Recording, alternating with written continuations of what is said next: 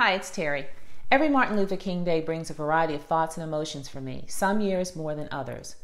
I don't like saying Happy MLK Day. It feels awkward, like when people say Happy Memorial Day. It's not a happy day.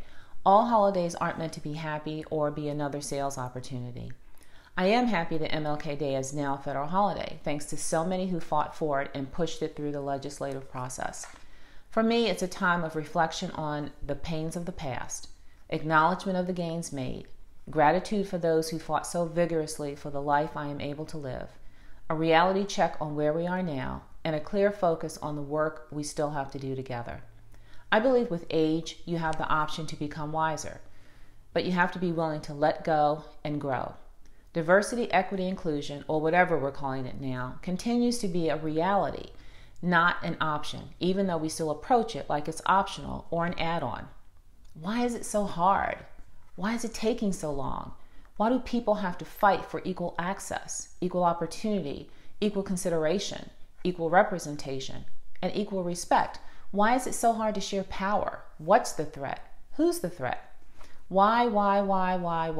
You know, if you ask why 5 times, you get closer to the root cause. But you also know this is where it starts to get uncomfortable.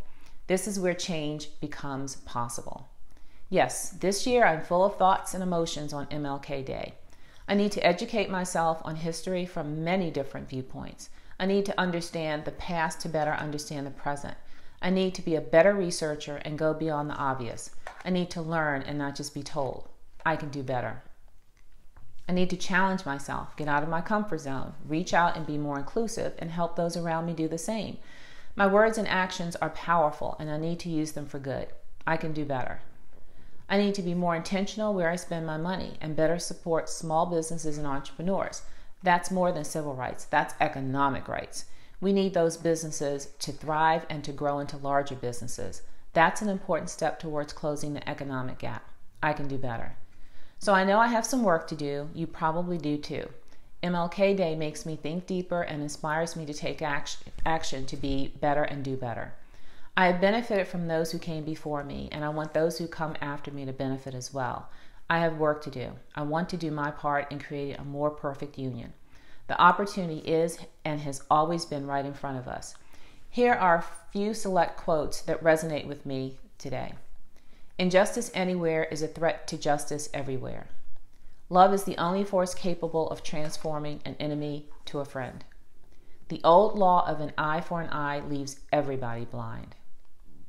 Darkness cannot drive out darkness. Only light can do that. Hate cannot drive out hate. Only love can do that.